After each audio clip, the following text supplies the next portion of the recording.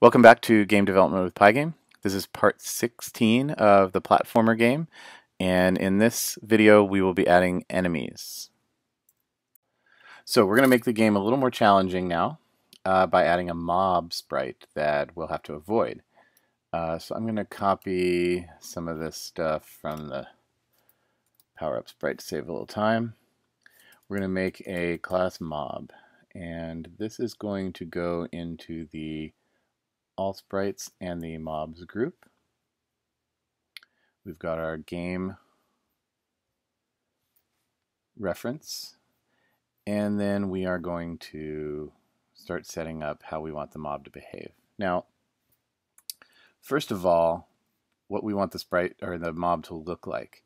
There's a bunch of different or a few different mob types in the sprite sheet. If we go over and look at it, there's the little red guy with the spike on his head. There's a little springy guy.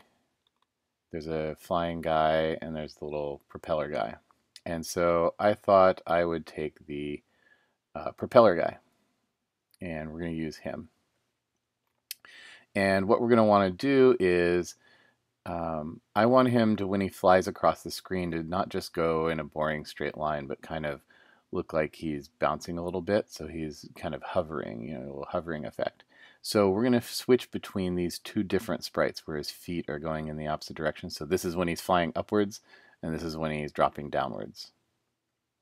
Okay, and then so we'll just alternate between those as he bounces across the screen. And if you look at your XML file, you can find him here. It's the flyman. And we're going to want the fly and the jump frames. So what we're going to do is we're going to call that, we're going to load those two different images. And actually I already copied and pasted all those numbers to save a little time. There we go. We're going to use the image up and the image down. So the image for when he's moving up and the image for when he's moving down. And we'll set our image to start with just to image up. Doesn't really matter. We'll get our rect. And then we need to figure out where to spawn him. Now I want the mobs to sometimes spawn on the left and come across this way, and sometimes spawn on the right and come across this way. So they should start off the screen on one of the sides. So we're just going to pick a random location between -100, which would be off the screen to the left, and width plus 100, which would be off the screen to the right. Then we're going to pick a random speed, so that sometimes they'll be moving fast and sometimes slow, and that's just going to be between 1 and 4. Now that's a positive number, so that means it'll move to the right, and that's fine if we started out off to the left. But if our sprite spawned off the screen to the right, then I just want those to be negative, so that the velocity will move it to the right. Then we can pick where we want it to spawn in the Y direction, and that's just going to be, I want it to be somewhere in the top half of the screen. So top half, not down in the bottom half. Okay, and then our self.vy is going to be 0. And what we want to do is we want our vy, so the vx will be constant, so it'll move across the screen at a constant speed, but the vy is going to alternate between moving upwards and moving downwards, and then moving upwards and then moving downwards. But I don't want it to be very jerky. I want it to be smooth. So what we want to use is some acceleration, where we speed up to the top and slow down, and then speed down towards the bottom and slow down, so that we make a nice curve.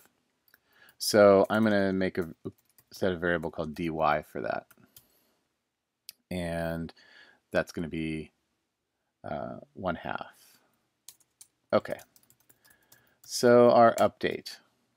Well, our x speed is constant, so we can just move in the x direction. But now we need to do the y direction. So we're going to take our vy and we're going to add the dy to it, right? So like in the first frame, our vy is 0, so we wouldn't move at all if it was just 0. But we're going to add 0.5 to it, so then we'll move it 0.5. Next frame will be moving our vy. We'll get another 0.5 added to it. It'll be 1. Then it'll be 1.5, etc. So we're going to keep making our vy bigger, which would accelerate us upward. But at a certain point, we want that to stop and turn around. So what we're going to do is say if the vy gets to be greater than 3 or less than minus 3, then I want my dy just to reverse. So times equals -1. Okay? So that way we'll have that nice smooth curve. So now we figured out how to move. Now we need to figure out which image to use. Do we use the up one or the down one? Well, first we're going to track where our center is, because these two sprites, if you notice, are slightly different sizes. Just a few pixels, but enough that it could introduce a little bit of jerkiness. So we're going to track where the center of our sprite is. And if our dy is less than 0, then we're moving upwards. So we're going to use the up image. Otherwise, we'll use the down image. We get our new rect from that based on that image. We set our center equal to the old center, or the same center, so it stays the same. And then we can finally move our y by whatever our vy is. And now we'll have our nice smooth movement. And then the last thing we need to do is, if it's moved all the way off the screen, come all the way across, we need to kill it. So if the left is greater than width plus 100, or the right is less than -100. So if it's moved all the way off the screen, then we'll delete. Okay, so that'll be our class mob. Now we just need to make it start spawning. So we'll go over to our main, and we need to do a couple of things. We need to make a mobs group, and then we need to decide how often are we going to spawn mobs.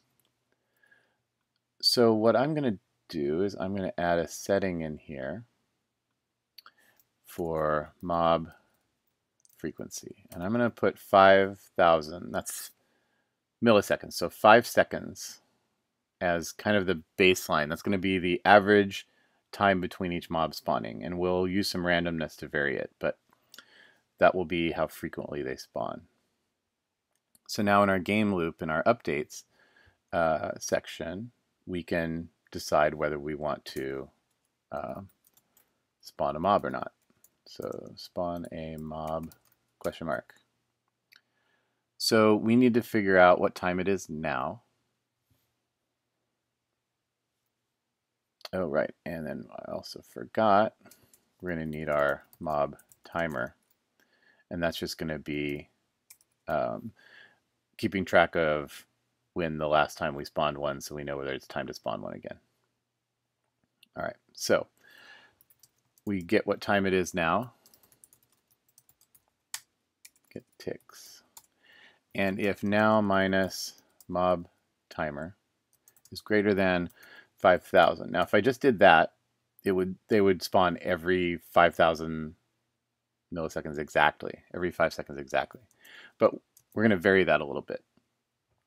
Now, I could do something like this, right?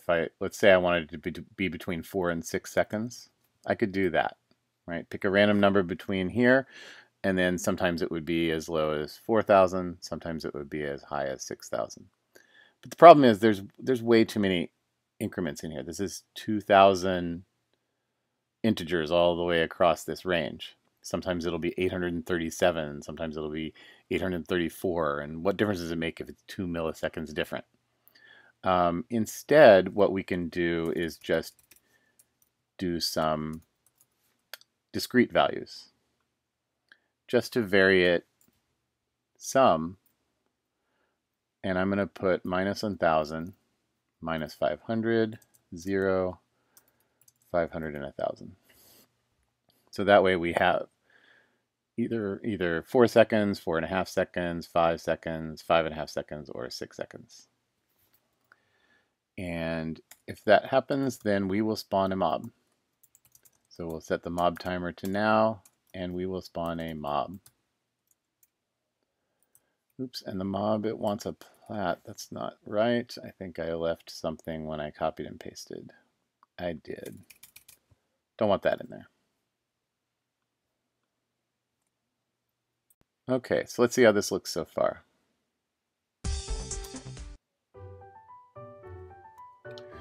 Ah, there's a mob. Okay, so he's going across. Oh, there's another one.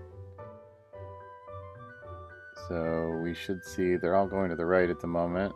We should see one going in the other direction sooner or later. There's one. Yeah, so you can see we've got the animation is working. It looks like it's bouncing up and down. We've got different speeds. And now this might seem a little too frequent to you, like there's a lot of mobs to navigate between, but remember, once we start moving, they're going to be dropping off the bottom of the screen as we go past them. Which reminds me of something we do have to take into account. You guys see that? Looks like he's chasing us. Because we are not, when we scroll the screen, we are not scrolling the screen to, or we're not moving the mobs along with the camera. So they are not moving the way the rest of the things on the screen are. So here on when we reach the top quarter of the screen, I'm just going to do the same thing I'm doing with the platforms with the mobs. So I'm going to say for mob in mobs. Oops, mobs. We just want to move them downwards. And that should let us zoom right past them. Get one. There we go. See, we can sort of leave him behind as we get past him. Of course, there's no collisions happening yet, so that doesn't really matter. But I think that's a pretty good start for how we want our mobs to behave. And we can do the collisions. Although there is one other thing. There we go. See how the mob goes behind the sprite sometimes and sometimes in front of it? Well, that has to do with that draw order problem again. If you remember, we went down to in order to fix that with our player, we went down here to our draw section and we are blitting the player after drawing all the sprites, so we make sure it's always on top. And that's fine if you just have one thing you want to draw, but now we've got the mobs too. It could start to get messy. We're going to have to blit all our different sprites separately. So Pygame has a good solution for that. And the solution is, if we go over here, when we make our all sprites group, we're going to use a different type of group called layered updates. And this sprite group type allows you to specify what order you want things drawn in by giving each sprite a layer value, a number for what layer it is. The lower layers will get drawn first. So we just need to assign a layer to each of the sprites and they will all get drawn in the right order. So we'll go over here and we'll do that here too. Okay, so we're going to set the player layer, and I'm going to make that 2. I'm going to set the platform layer to 1. We can set the POW layer, and that can be 1 as well. They're right on top of the platforms. And the mob layer, and we'll put the mobs on the same layer as the player. Since they're going to run into each other, we're not going to see them overlap anyway. Okay, so now we have these layers defined. Then in our sprites, we can tell our sprites what layer we want them to be on. And there's two different ways you can do that. You can do that when you add them to the group, which, remember, we're not doing that anymore. We got rid of the allsprites.add. You can put the parameter in there and say layer equals 2 or whatever. But since we're spawning the sprites with all their properties in the sprite definition, it makes sense to put that in here. So we just need to say, we need to give it another property called, and we need to do it, again, we need to do it before the sprite init. And it needs to be called underscore layer. Okay, and so this is going to be the player layer on the player. And on the platform, we're going to set the underscore layer to platform layer. And we're going to set the POWs to POW layer, and we're going to set the mobs to mob layer. Okay, so let's take a look, and then down here in our draw, we don't need this line anymore. We don't need to blit this. Oops, I duplicated it instead of deleting it. Okay, so we're just going to draw all sprites, and the all sprites group will now take care of all the layers. So let's take a look at how that looks. Okay, so you can see the mob in front of the platforms. The player is still always in front of the platforms.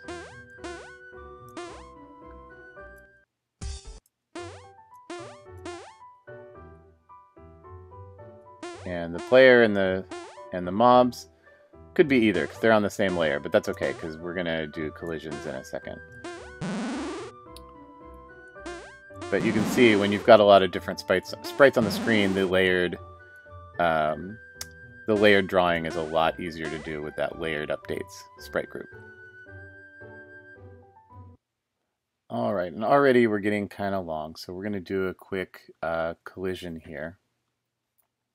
We're just going to say, we're just going to use our usual pygame.sprite.spriteCollide function between the player and the mobs, and it doesn't really matter whether we put true or false, because if we hit the mob, playing equals false. Game over. All right, so let's just make sure we see how that works, and then we can end this video. Okay, there we go. Now, there is going to be one thing you'll notice. Oh, a nice string of boosts there. Okay, so let's see if this will... Not quite. I'm trying to get a collision to happen close by. Just so you guys can see. There we go. Ah, do you see that collision?